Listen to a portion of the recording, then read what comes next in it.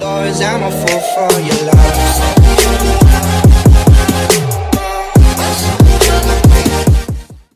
To start, you're gonna need your fabric, interfacing, a pattern, and a sewing machine, and we're doing this all on a Singer Heavy Duty. The pattern is available for download at properfitclothing.com. Go ahead, print it out, and connect the panels. Now go ahead and place your panels on the fabric, trace them, and cut them out. You will want to place the top panel on the fold, then also mark the front and the back. This way you don't get it confused after you cut it out. In the end, you'll want 1 top panel, 2 side panels, and 4 brim panels.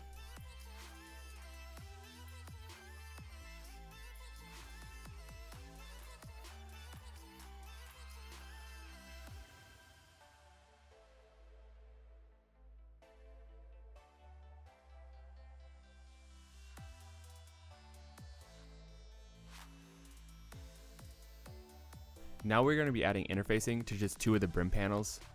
Links to all the supplies will be available in the description. So place the wrong side of the fabric to the adhesive side of the interfacing. You will want to lay a piece of paper over top, this way your iron doesn't get all sticky on the adhesive. Then just iron where the fabric is, let it cool, and peel the paper off.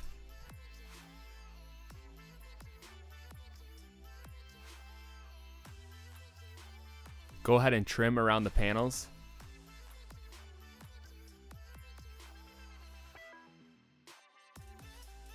Then hit it with the iron one more time just to be safe.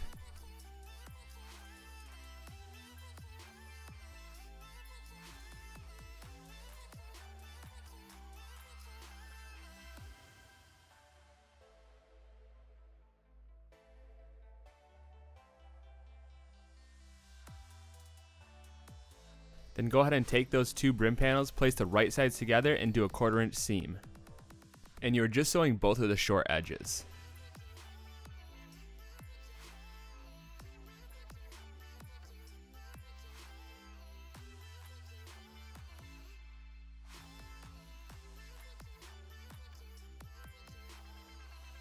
Then flip the right side up and go ahead and top stitch both of those seams.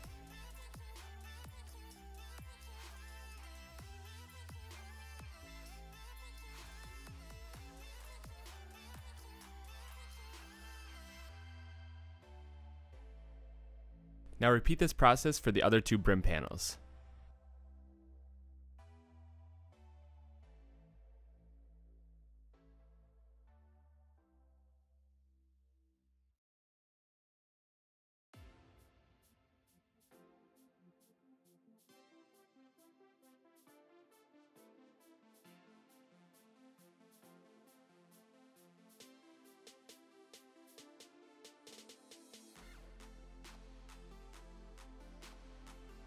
Now take both of those panels that you just sewn together, place the right sides together, lining up the seams, and sew around the outside edge.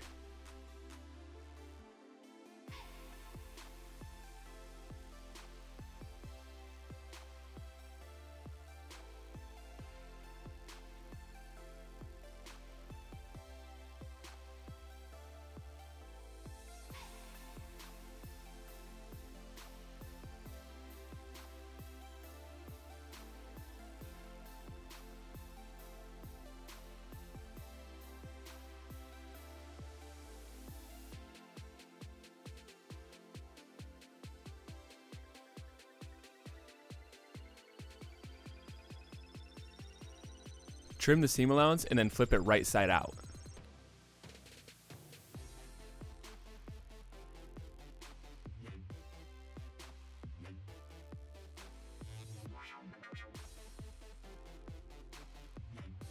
Now we're going to be adding the stitches to the brim, and make sure that outside seam is super flat, and then just start stitching around in a circle.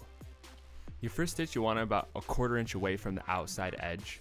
And each stitch after that, do about a 1/4 inch inward until you hit the middle of the circle. And yes, this will take a little bit of time. Just be patient and keep those stitches nice and parallel.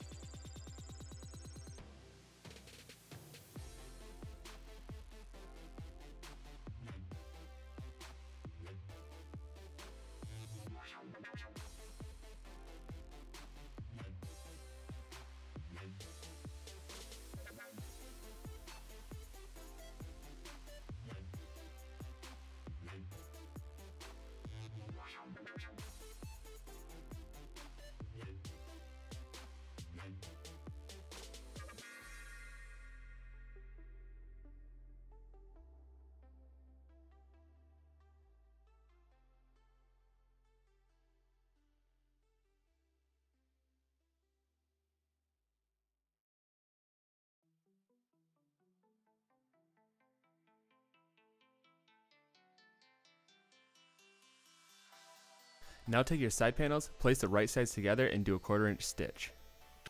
Then go ahead and trim that excess fabric. And again, you're only sewing those shorter edges.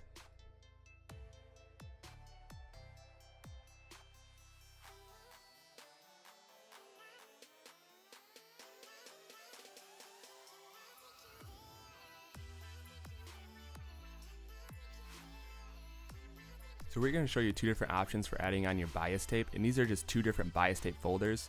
The one on the right is just one you can get at any hobby store, and the one on the left is available at capsupplyco.com. We are going to be using the one on the left just because it's a little bit easier for us to use and we've been using it for a while. But honestly, they both do the same thing, so use whatever you're comfortable with. Whatever one you're using, line it up with your presser foot and then just tape it right on your machine.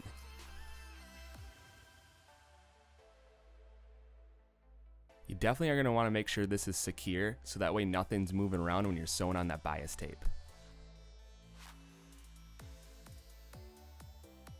And now we're going to be showing you how to set up your twin needle. And this is super simple. Just install like a normal needle, set your machine to zigzag with 0 width, and thread 2 spools of thread the same exact way.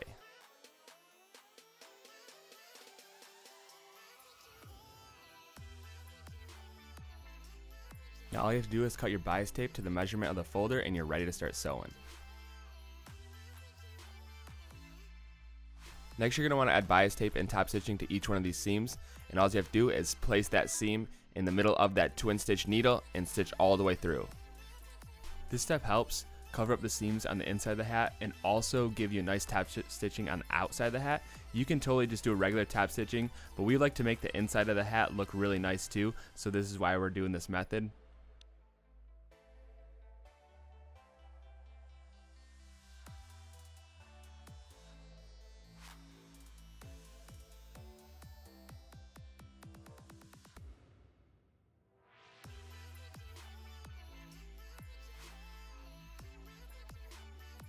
Now mark the top center of your side panel and then the front of your top panel and place right sides together, lining those marks up and stitch all the way around in a circle.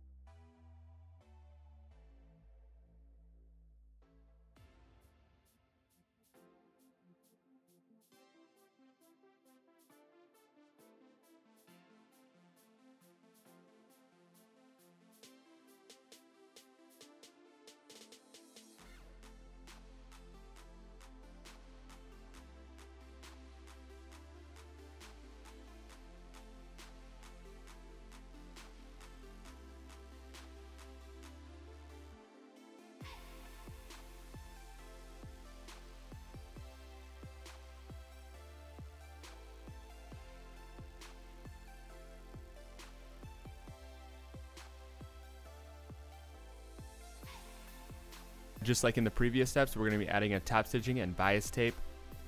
So go ahead and line that seam up with the twin needle and sew all the way around in a circle. And make sure you have enough bias tape to get all the way around in the circle.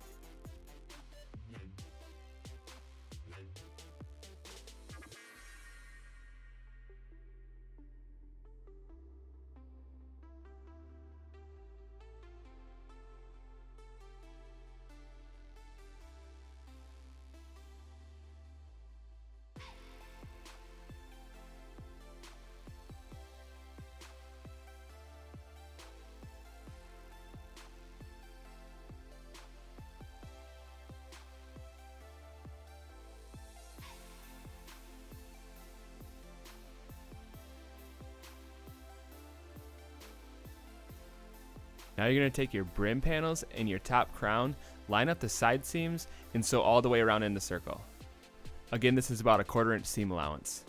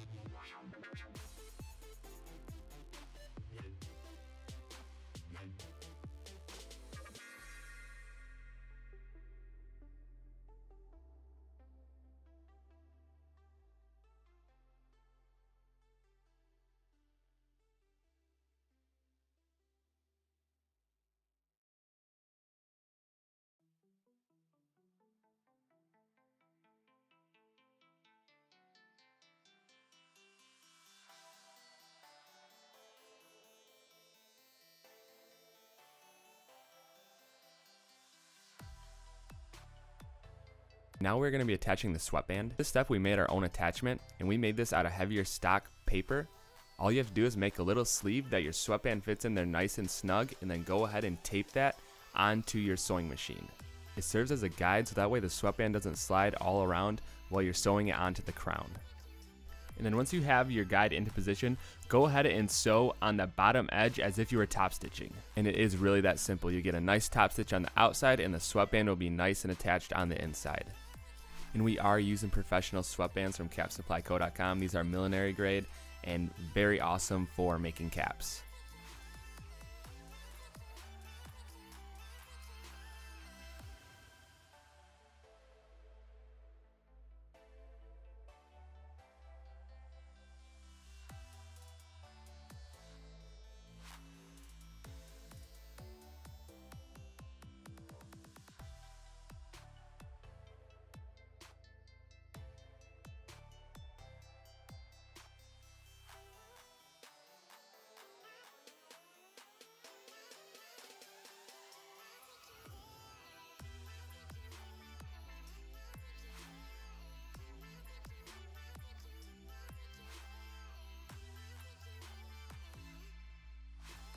And now to finish off that open edge of the sweatband, go ahead and roll that over into a top stitch.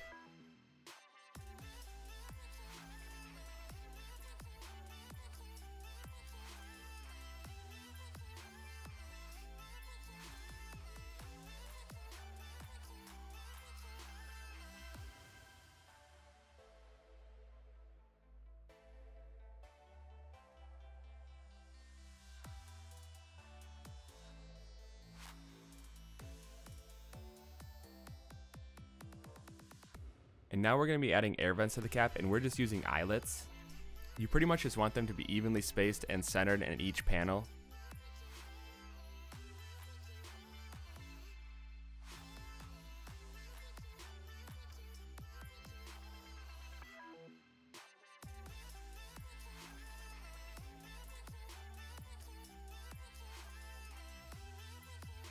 Once you have your marks, go ahead, cut holes, put your eyelets in, and press them into place.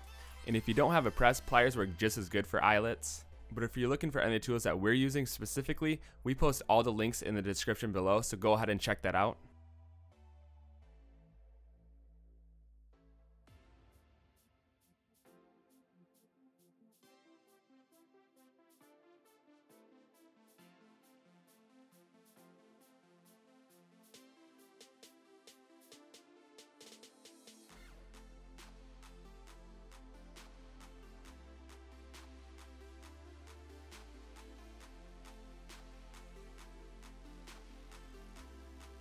And there you have it, your own custom bucket hat. The more you make, the better they will get, I promise you that. So definitely don't give up after one cap. And thanks for watching. Be sure to like, subscribe, comment, let us know what you think, and we're going to keep videos coming at you, so stay tuned.